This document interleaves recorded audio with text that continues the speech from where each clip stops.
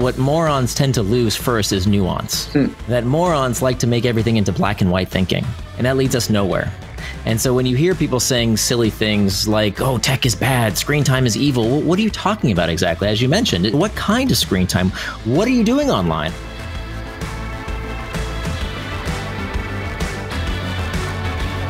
Welcome to The Books That Made Me, a brand new podcast from Rebel Book Club. And today we're chatting with Nir Eyal, who's been a popular and highly recommended author in the Rebel Book Club community.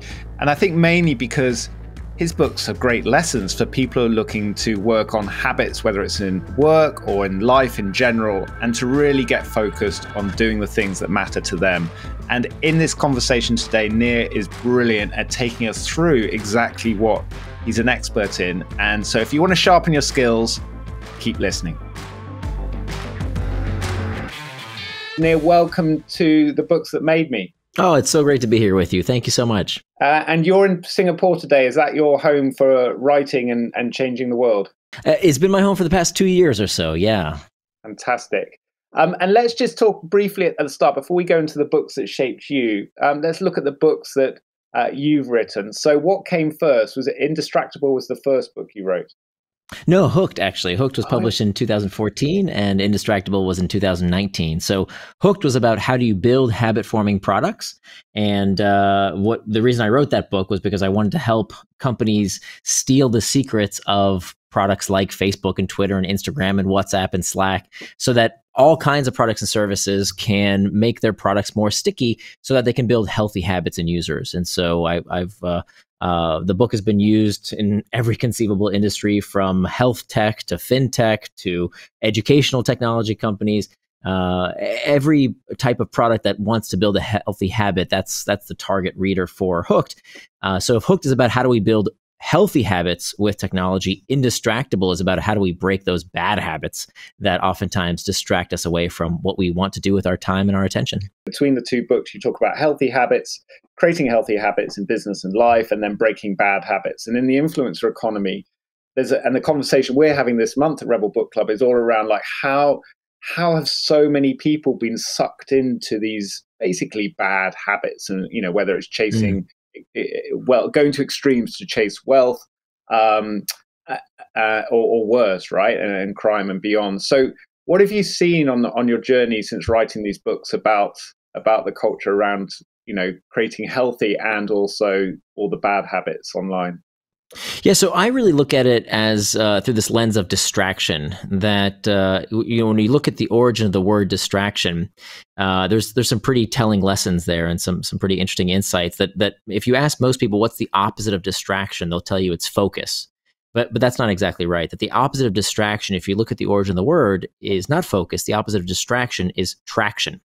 We have traction and we have distraction. Both words come from the same Latin root, trahare, which means to pull.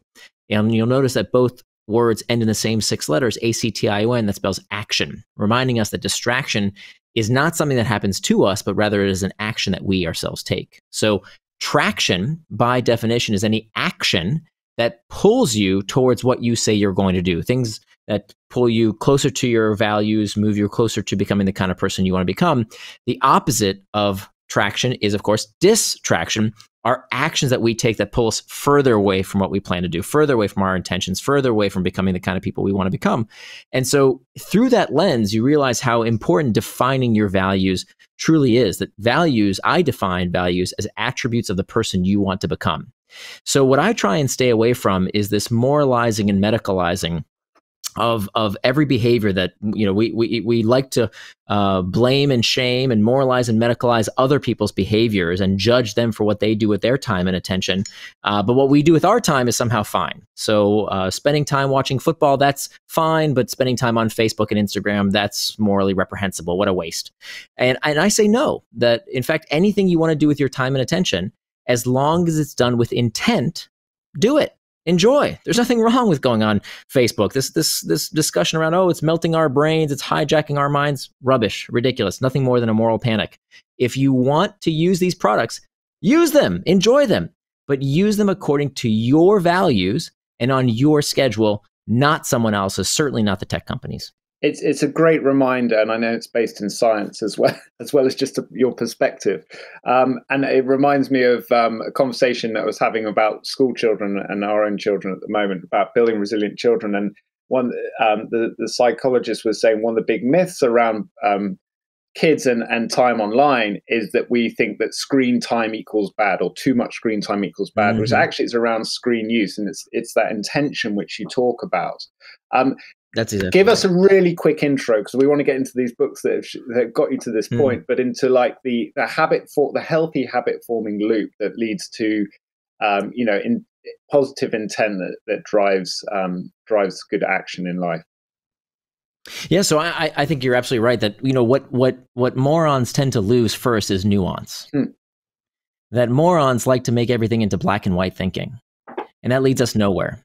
And so when you hear people saying silly things like, "Oh, tech is bad, screen time is evil," well, what are you talking about exactly? As you mentioned, what kind of screen time? What are you doing online? Are you mindlessly, watching a show on TV, or are you interacting with people online? Those are both screen time, right? Are you talking to your grandparents? If you're a child, are you talking to your grandparents online over Skype, or are you playing video games? How much have you done those things? Who is the user, right? All of these things need to be taken into account. And I think what tends to happen is that we get very intellectually lazy, and we like to blame and shame, and we like to have villains that absolve us of responsibility. Right? That we want to think we're addicted. I hear this word thrown around all the time. An addiction is a pathology. And yet somehow we're all addicted. No, we're not. We're just distracted. The thing is, we don't like to use that verbiage, because when we think about an addiction, there's a dealer, there's a pusher, there's someone doing it to us. But when we realize what it really is for the vast majority of people, meaning people who don't have the pathology like OCD or ADHD or an addiction, which is 97 to 99% of the population, they don't have any kind of pathology. What they have is a distraction. But when we call it a distraction, wait a minute, now I got to do something about it. That's no fun. Can't I just blame Zuckerberg for my problems? No. And in fact, I wish it was just the technology's fault. But the fact is, distraction has been with us since time immemorial. Right? Plato and Socrates talked about akrasia, the tendency to do things against our better interest. And if people have been struggling with distraction for at least the past 2,500 years, it can't be the internet that's causing this stuff. It can't be. So this stuff isn't your fault. It's not your fault that you get distracted. You didn't invent, the news. You didn't invent Facebook. You didn't invent these things. It's not your fault, but it is your responsibility. Because whose responsibility can it possibly be? Are we going to wait for the politicians to fix this problem? No. Are we going to wait for the tech companies to fix this problem? If you hold your breath, you're going to suffocate. So what I want to do is to empower people to do something about it right now. Why the heck would we wait? And the fact of the matter is, when you actually stop complaining and start looking at the problem itself and realize how much agency we have, you realize that we are far more powerful than these tech companies. Look, I know every trick in the book. I wrote the book. Hooked, exactly on how these companies get you hooked. And I know all their tricks, and I'll tell you they're good. They're not that good. This isn't, we're not injecting Instagram. We're not freebasing Facebook here. We can do something about this problem if we want to. If we absolve ourselves of responsibility and we throw our hands up in the air and say, there's nothing I can do, we're all addicted, well, then guess what people do? Nothing. And this leads to the state of learned helplessness, which ironically is exactly what the tech companies want. Yes. They want you to believe there's nothing you can do, because they know once you believe that, you won't do anything to fix the problem. It's such a clear and healthy reminder of that we have the agency to do this. Why do you think so many swathes of people, or culturally, we're not very good at we keep collapsing back into learned helplessness, which obviously plays back into the big tech hands. Why is it? Is it a laziness? Is it an apathy, or is it a lack of understanding that you're helping people sort of break down? Well, I think there's a few things going on. One is that this is the price of progress. That this is the first time in human history that we live in an age of abundance. For the past 200,000 years, up until the very recent past, more people have died from starvation than excess. And then now that's flipped. More people die today from diseases of excess, like diabetes and obesity, than die of starvation. That has never happened in the history of mankind. And thank goodness that that's happened, because now, for the first time in human history, we have more calories than we need to feed every man, woman, and child on the face of the earth. That has never happened before. The price of that progress is that we need to learn how to manage what goes into our mouth. And that sucks. That is hard work. But this is how we evolve as a species, right? We have all this abundance. Now, what do? Do we shake our fists at the Green Revolution and say, oh my goodness, look at all this abundance. How can this happen? This is terrible. Let's go backwards. No, you can't go backwards. We have to learn how to adapt our behavior and adopt new technologies to fix the last generation of technologies. And this is hard work, no doubt about it. And so we see the exact same thing happening when it comes to this abundance of information. For the past 200,000 years, information was scarce. And then all of a sudden, just in the past couple of decades, we have more information than we know what to do with, right? You'll never read all the news of the day. You'll never see all the websites. You'll never see all the YouTube videos. It's impossible. So we have to learn these new techniques to deal with this influx of information, because even though distraction is nothing new, the world is becoming more distracting than ever. If you're looking for distraction, it's easier than ever to find. So the world is bifurcating into two kinds of people.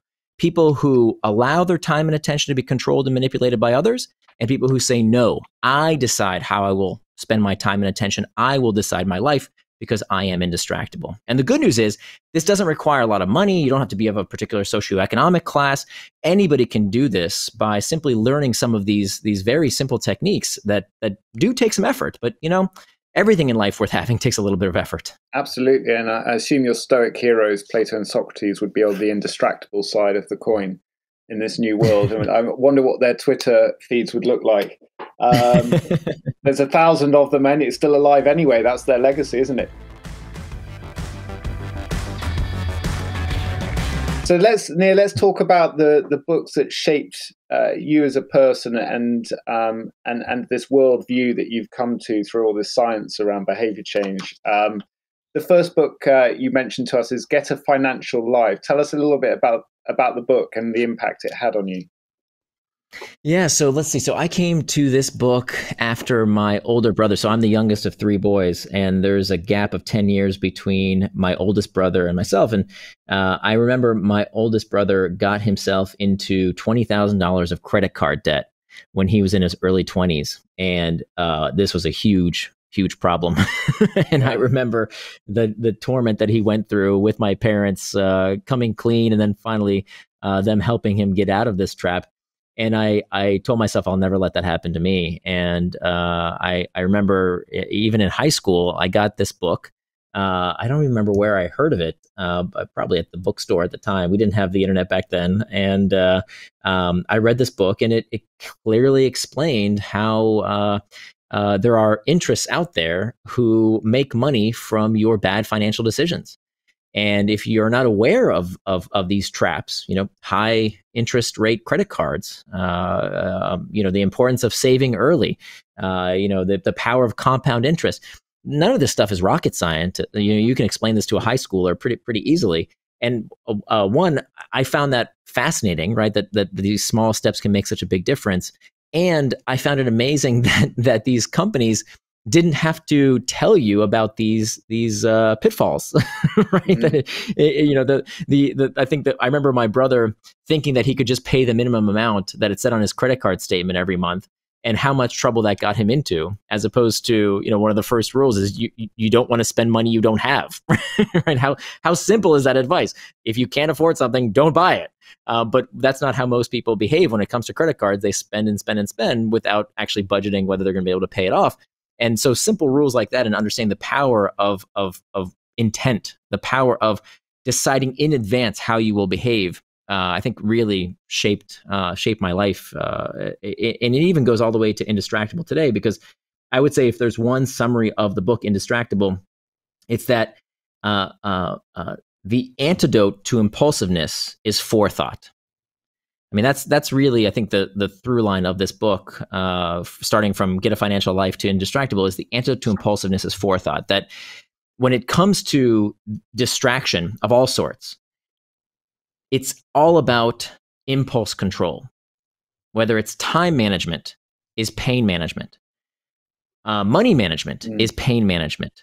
Weight management is pain management. That these distractions in life, doing things that we didn't intend, doing things that we later regret. It's not a moral failing. There's nothing wrong with you. You're not broken in any way. It's just that we haven't learned to deal with this discomfort, with what I call internal triggers. Yeah. And so whether it's, I really want to buy that thing, or I really want to eat that dessert, or I really want to go check Facebook, it's all about impulse control. It's all about dealing with these uncomfortable emotional states. And once we learn to control those internal triggers, once we learn to master them, they stop mastering us. And that's a really big insight that I think has shaped my life to date. It's a really big insight, and although obviously it was your brother's pain that brought it to you, combined with this book, Get a Financial Life, and it's Beth Kobliner. I looked it up. It looks like it's still available, although not as easy to buy as Indistractable online these days. Why do you think these impulse control ways of looking at the world, combined with the raw information about things like personal finance or diet, aren't taught across our education systems as well as they should be? That is a great question. I do not know. That's something you almost never hear an author say. No, because it means there's an opportunity, right? Yeah, I don't know. Yeah. I really don't know. Why do we teach kids chemistry and we don't teach them how to balance their checking account? I have no idea. Yeah. It seems like it should be, we send kids off to university, and as soon as they get there, I remember this happened to me as soon as I started college. On move-in day, there's a line of credit card companies waiting to sign up 18-year-olds with the promise of a free frickin' t-shirt. That's the incentive. And people were signing up for these terrible credit card offers. Maybe they don't do this anymore. This was a long time ago, but I'm sure there's something similar out there in the financial services space. And it's really is because of a lack of knowledge about how these things work. So I really don't know why we don't teach students this. We should. And did your brother recover his debt, or is he taking a part of your sales? My parents bailed him out so that he would stop having to pay the 20% interest rate he was paying at the time, and then he had to pay them back every month, and he eventually did work his way out of it. That's great to hear. So it turns out you don't just need to be a published author to have had books change your life. We see this happen every month at Rebel Book Club, and we're also seeing our members' reading habits shift as well towards listening to more books to fit around their busy digital lives on the move. So when we found out about a new audiobook service called Zigzag, we were excited to give it a spin. Zigzag's aim is to make reading easier and more accessible, engaging and sustainable, so even more curious minds can enjoy great books. And with their subscription-free library of awesome books on the award-winning Zigzag app, which get cheaper every 5 books you read, you're getting great value as you build your audiobook stack. What's really cool is they've created something called an X-book, an audiobook and ebook in one format, exclusive to Zigzag on certain books. And the really exciting part for us is that people joining Rebel Book Club in 2023 get a free audiobook on Zigzag to kickstart their non-fiction reading journey with us. The link to this fab offer is on the pod page and rebelbook.club.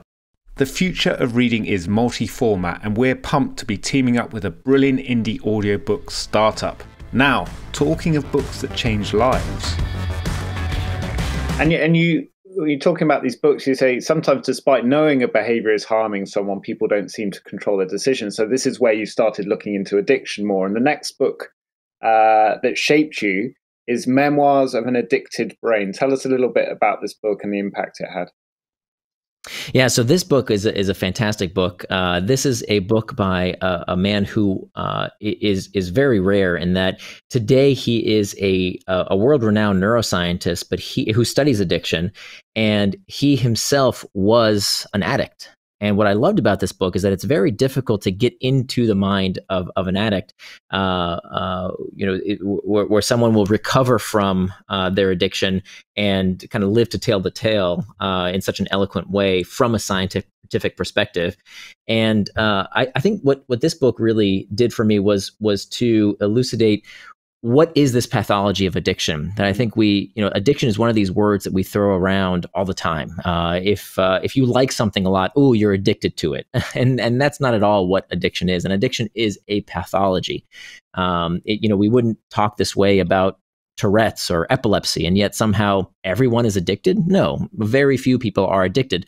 But those who are addicted have a confluence of factors, and I think that's what this book really illustrates, is that nobody becomes addicted to heroin by stepping on a heroin needle. That doesn't happen. There's always a backstory, and so in Mark's case, writing this book, he talks about his backstory of the trauma he went through and what he was using drugs for, and he used all of them. I mean, the chapters are separated by all the different substances he used, and he talks about how when he needed certain things in his life, the drugs served that purpose.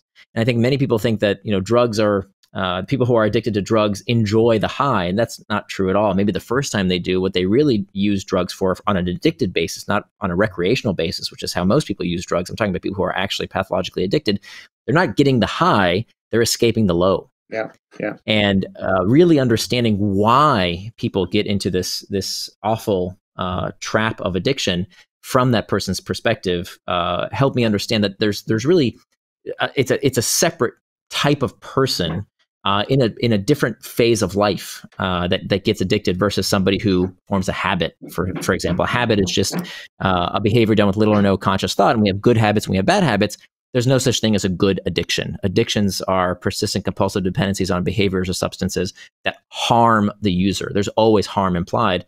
And so it's really a different type of situation that a person might find themselves in. Absolutely. And it helps you sort of differentiate that and explain it clearly as you are now. And we read In the Realm of Hungry Ghosts by Dr. Gabor Mate, which is obviously a deep dive, lived life in that world of addiction, and helped us understand that more.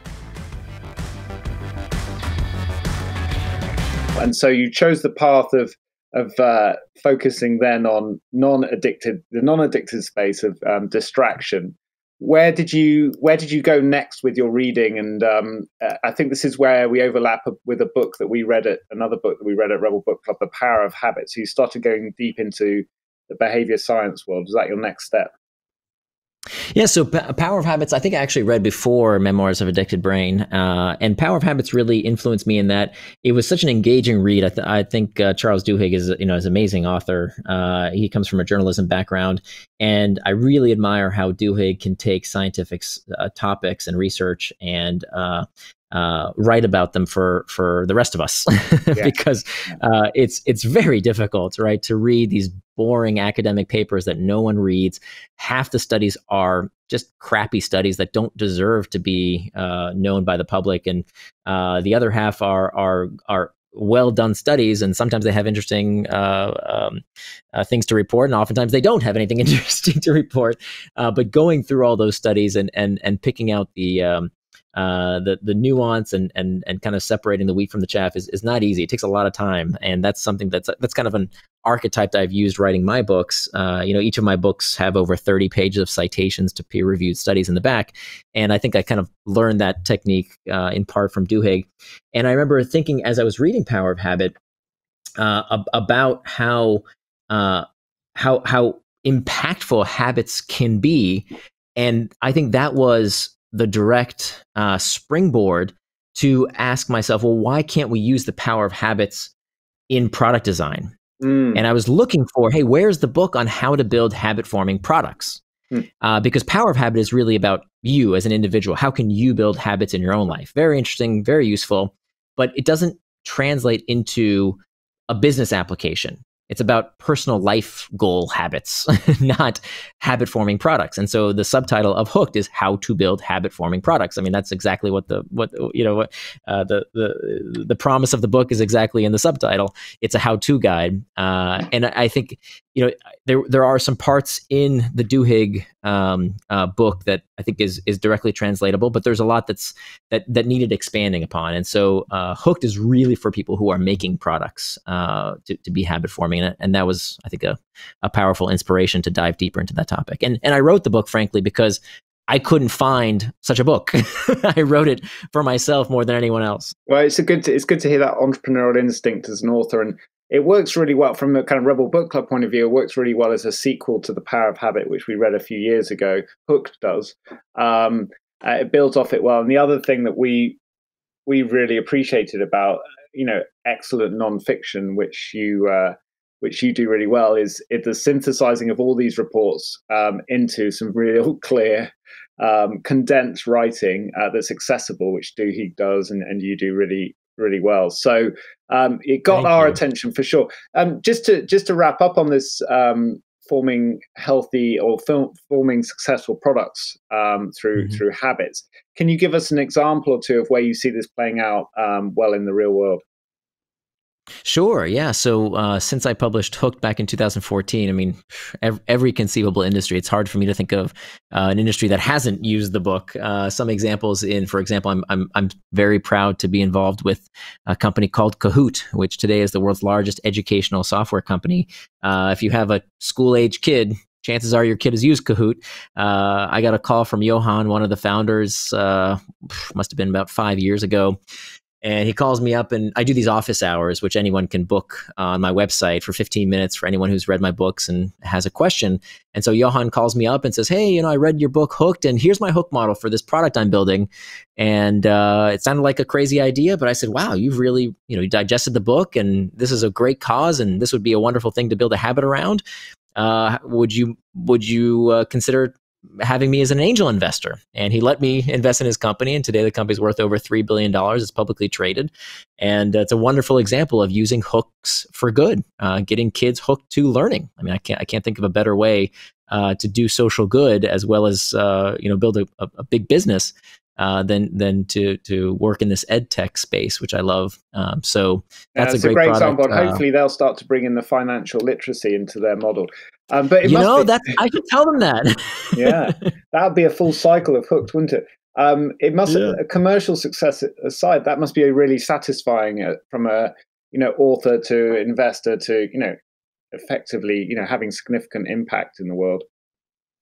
Oh, I mean, it's amazing. I can't think of things that are more professionally satisfying, and I really put my money where my mouth is. I mean, I've invested in over 36 companies now as an angel investor, and every single one, my investment criteria is that they have to use the hook model. That's the only kind of businesses I invest in, and out of those 36 companies, I've had 6 unicorns so far. So companies worth over $1 billion. So this stuff really does work, and I really do put my money where my mouth is. And for the future of your work and writing and investments and so on, where are you going to, because obviously there's so many different areas that you are having impact and you can explore, but what are you giving your time to now? What's your focus? Yeah, my problem is that I have so many ideas because I write books when I am looking for an answer. I don't write books when I know the answer. That's already boring, right? If I know the solution to my problem, what do I need to write a book about it for? Which I think is why a lot of people hate writing books. You talk to a lot of authors and they'll write one book and they'll say, oh, I'll never want to do that again. Whereas for me, it's the best job in the world because I get paid to learn, right? I get paid to answer my own questions and solve my own problems. And I got lots of problems, right? I have lots and lots of deficiencies that I want to fix. And so whenever I'm fascinated with a problem that's on my mind, the first thing I'll do is, I'll talk to my friends, I'll talk to my family, I'll talk to my wife about a problem. Still can't figure it out, then I'll go read people's books on it and I'll devour every book on the topic that I can find. And if I still can't find the answer to the problem, well, then I'll do some research, I'll start blogging about it, I'll start writing about it. And if after the writing has taken several years of dancing around a topic, if I say, wow, nobody's really addressed this in a way that fixes the problem for me, then I'll write a book about it. And that's exactly what happened with both my books. With Hooked, I couldn't find a book to teach me how to build habit-forming products. I couldn't find one that existed, so I wrote it. And then with Indistractable, same story. I read all these books on distraction that basically said the same thing. Some academic, some professor telling me to stop using Facebook and stop checking email. Well, wasn't very useful, right? Like, thanks, stupid. Like, you've got tenure. I can't stop checking email. That's not how business works these days. So I wanted a practical solution, and I found that the solution was much more interesting and much more empowering than just put away your cell phone. And I think, non-fiction authors listening, the idea of getting paid to learn is a lovely reframe on rather than having to write something that may make money. What's top of the problem pile Nir at the moment that you're kind of keeps getting your attention? What are you distracted by, positively distracted by at the moment? Well, I think I wouldn't call it a distraction, but I think something I've been circling around and reading around is the power of beliefs. I think that there's all these very interesting effects that we have on our how our beliefs affect our behaviors that I'm trying to figure out. So that's what I've been swirling around. But again, who knows? If sometimes I'll read a book on a topic that scratches an itch for me, and I say, oh, well, I'm not going to write that book because it's been written beautifully already, so no need to rewrite it. Well, there's enough angles on that question. I'm sure there's one that hasn't been answered. The book that I enjoyed on that topic is The Power of Flags by Tim Marshall, which is obviously very prescient with what's going on in Eastern Europe right now. It's what humans will do for symbols, essentially beliefs, right, and how they're wrapped up in these visual identities of flags. So it's a great, it's like that lovely, like with Hooked, you've got a very clear framing up front. Okay, flags, I get that, and then of course it layers into that conversation around identity and belief. I just wrote that down, and I'm adding it to my. There you go, stack. adding to your oversized pile of reading. Nir, thank you so much for being here today. We'll finish by asking you, what's a nonfiction book that you've read recently that you want to give shine a light on, recommend to people? Yeah, can I give you two or just one? Okay, so Rory Sutherland's Alchemy, I thought was fantastic. I'm a big fan of his, and he nailed it on alchemy. I think it's a wonderful book. And a book I read a while ago, but I think everyone should read, is Factfulness by Hans Ronsling. I think that is also a wonderful way to re-see the world as it really is.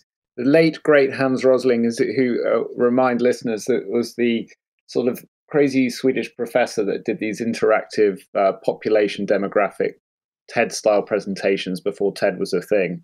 And Factfulness is one of those, I'm completely with you, Nir. Just like it's that reaffirming of a positive worldview, but based in evidence, right? Which is exactly, and especially when we're going through dark times, it's so easy to only listen to what the media tells you, and that's their job, right? If it bleeds, it leads. So the media is all about telling you what's terrible in the world. That they're never going to stop doing that, but it doesn't mean they're giving you an accurate portrayal of the way the world really is. So when you're feeling down, read Factfulness and see how things are really actually getting better. Fantastic. Thank you for the clarity and optimism and all the good book recommendations, Nir. It's been great to have you with us today.